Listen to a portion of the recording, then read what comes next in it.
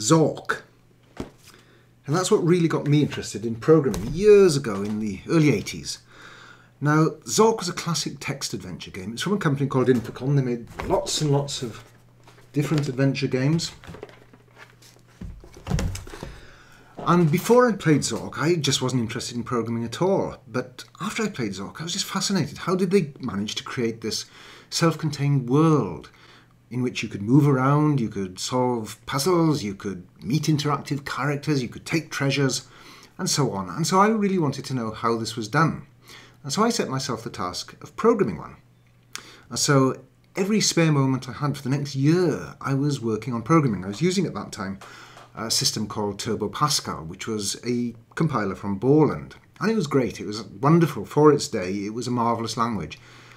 And I spent the next year programming my own adventure game, which was called The Golden Wombat of Destiny. To this day, I still think that writing adventure games is a great way to learn to program.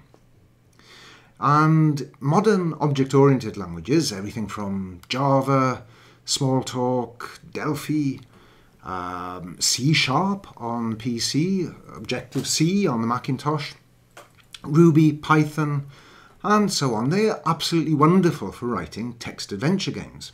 And in the months ahead, I'm going to look at the fundamental techniques you'd need to write your own text adventure. And I'll use some of those languages as a basis. Now, to me, a text adventure is a bit like a book. And you play a character in it. Now, if you've only played fast action graphics games, well, that's a bit like a Hollywood movie by comparison with a text adventure. So there's lots of excitement, lots of action, but you never really get fully immersed in the game in the way that you can in a book, or you can in a text adventure. Now, I love text adventures, and I would love to see a new wave of programmers coming along and expanding upon what you can do with a text adventure. You don't need to write only text. You could create your own quite innovative user interface, or you could add graphics or animations. Now, in my next video, I'm going to look at how you can get started with a text adventure. For more hints, tips, program code, and special offers, sign up to our newsletter at www.bitwisemag.com/mail.